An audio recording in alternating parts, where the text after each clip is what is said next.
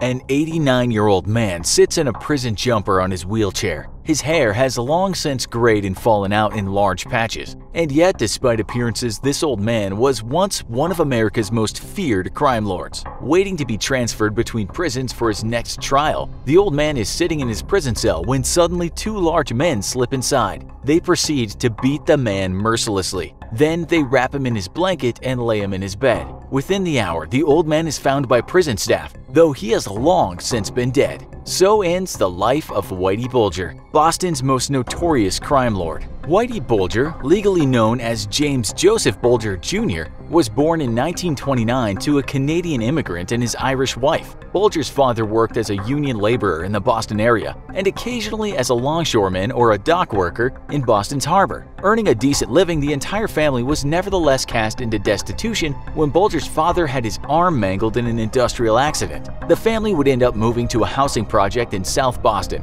in 1938, where Bulger would grow up alongside two brothers, William Michael and John P. Bulger. Yet while William and John both excelled at school, Bulger was drawn into the street life, and soon he developed a reputation as a thief and a street fighter. Local police nicknamed Bulger Whitey because of his very blonde hair, but Bulger hated the name and preferred to be called Jim, Jimmy, or Boots due to his habit of wearing cowboy boots and his fondness of hiding a switchblade inside them. Like so often happens though, the name Whitey stuck, which admittedly sounds more nefarious than being known as Boots. In 1943, Bulger was part of an Irish street gang known as the Shamrocks, though his criminal activities would lead to his first arrest and sentencing to a juvenile reformatory. After being released in 1948, Bulger did as so many other poor kids with no options do and enlisted in the U.S. military, joining the U.S. Air Force. Throughout his enlistment, though, he spent time in military prison for assaults and was even arrested by Air Force police for going absent without leave in 1950.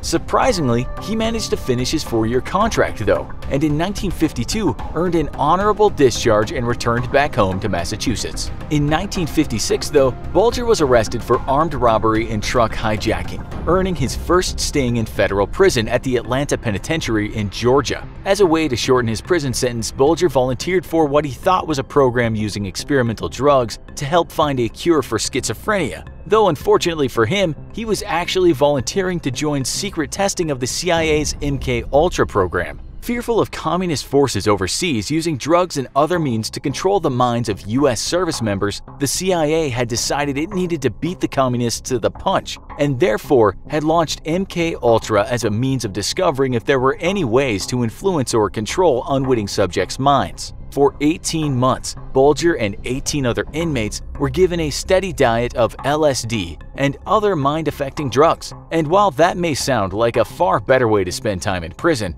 maybe even enjoyable, Bulger would go on to describe the experience as a nightmarish hell on earth. His own journal showed that Bulger was terrified by the visions the drugs caused, and that he routinely heard voices but feared that if he told anyone, then he would be committed. In November of 1962, Bulger would finally be transferred to Leavenworth Federal Penitentiary, and then a year later to Lewisburg Federal Penitentiary, until his third parole plea was granted in 1965. In total, Bulger would serve 9 years in prison, and he would not be arrested again for another 46 years. After his release, Bulger attempted to go straight, working as a janitor and construction worker, but ended up being lured back into the easy life of crime, becoming a bookmaker and loan shark working under the mobster Donald Colleen. Colleen was a central South Boston crime figure whose gang, named the Colleens, no points for style there, had ruled South Boston's criminal underground for over 20 years. During his time with the Colleens, Bulger was caught up in the infamous Colleen-Mullen War, when Colleen's younger brother Kenny shot and mauled Michael Dwyer,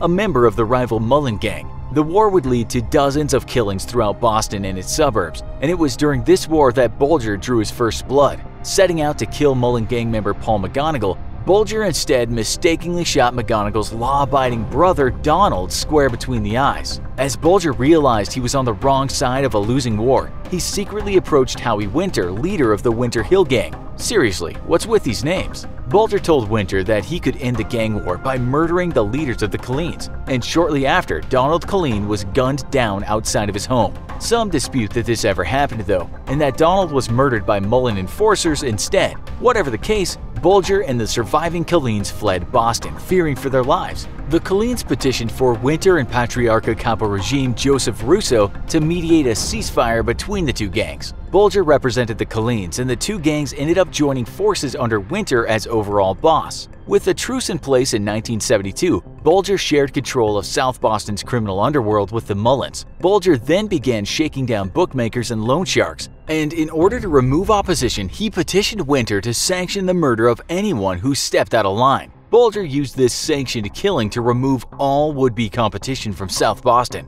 In 1979, though, Lady Luck would smile once more on Bulger, as Winter and his inner circle were arrested on charges of fixing horse races. Stepping into the power vacuum alongside his top lieutenant, Stephen Flemmi, Bulger took over leadership of the gang and transferred its headquarters to the Lancaster Street Garage near the Boston Garden in the West End. Flemmi, however, had been an FBI informant since 1965, and in 1971 the FBI had approached Bulger and attempted to recruit him as well, though they failed to earn his trust. Eventually, though, Bulger followed in Flemmi's footsteps and became an informant, and though the exact circumstances remain unclear, it's believed he did so in exchange for aid from the FBI against Patriarcha, a powerful Italian mafia with whom Bulger had an ongoing feud. According to FBI agent John Connolly, when told that the FBI would help in his feud, Bulger responded by saying, "Alright, if they want to play checkers, we'll play chess. Fuck 'em." Other sources, however, claim that Bulger was in effect blackmailed into becoming an informant by the FBI, who threatened to send him back to prison if he didn't cooperate.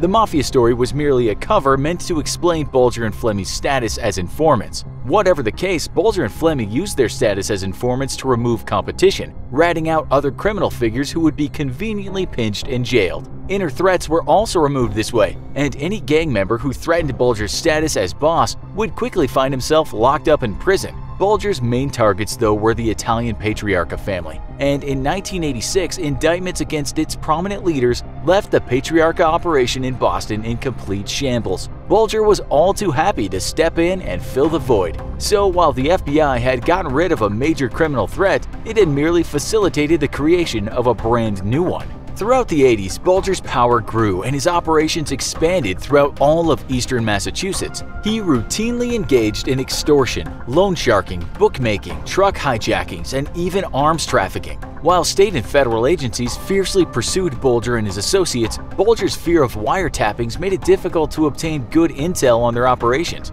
as he was very careful to never discuss business over a phone or inside a vehicle that could have potentially been bugged. South Boston's strict code of silence amongst its criminals also protected Bulger and his operations. The fear of being executed as a rat far greater than the fear of law enforcement. However, it was corrupt police and FBI contacts that Bulger had cultivated that ultimately made him almost untouchable, with his own FBI handler, Special Agent John Connolly, helping keep Bulger out of the sights of law enforcement. Yet Bulger would go on to say that even more important than Connolly was Massachusetts State Police Lieutenant Richard J. Schneiderhan, who constantly tipped Bulger off on investigations and possible raids. While loan sharking, theft, and extortion were Bulger's favorite crimes, the mid-1980s saw him expand into the drug trade. At first, Bulger would summon drug dealers to meet with him, and there he would reveal that he had been offered a substantial sum of money for their murder. This was a ruse, of course, but the scared dealers would happily pay a large amount of money for their life. Eventually, though, as America's love with illegal drugs deepened and profits grew to incredible levels, Bulger made his move to enter the drug trade himself. At the time, most of South Boston's drugs were under the control of a crew led by mobster John Shea, and Bulger briefly considered simply killing Shea and taking over the operation himself. Instead, though, he decided to rule from afar by extorting Shea's operation and taking a cut of his weekly profits while enforcing his own rules on the entire drug trade. Bulger strictly enforced that any dealers operating in South Boston would not sell PCP, likely due to his own experiences with the CIA's mind-affecting substances, and that they were not to sell to children. Any drug dealer not operating under Bulger's rules would be very violently driven from the town, as South Boston came to be known. Bulger also frequently engaged in arms trafficking in support of the IRA during the Troubles in the 1990s, where the Irish violently opposed the British occupation of North Ireland. A lifelong supporter, Bulger made it clear to the FBI that he would never betray the IRA, and he routinely shipped weapons and blocks of C4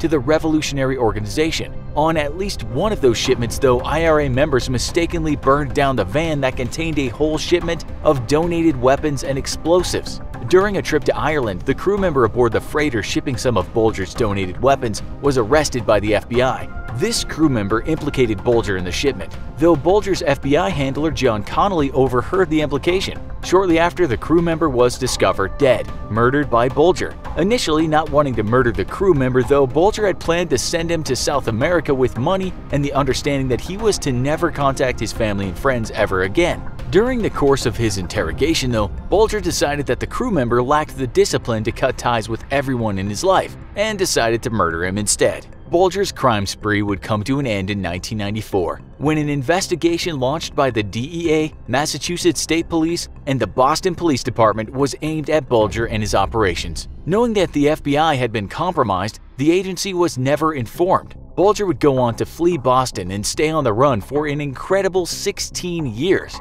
having spent 12 of those years at the number 2 spot on the FBI's most wanted list, just under Osama bin Laden. Shortly after his capture, James Joseph Whitey Bulger would be murdered in prison at the behest of the mafia, the killing carried out by a contract killer on a life sentence and a second associate. After a life of ruling over East Massachusetts' criminal underworld, Whitey Bulger was ultimately beaten to death in a jail cell. After hearing all this, do you think crime ever truly pays? Is it worth all the money to spend your entire life looking over your shoulder? Also, be sure to check out our other video, America's Most Evil Serial Killer, Ted Bundy. Thanks for watching, and as always, don't forget to like, share, and subscribe. See you next time.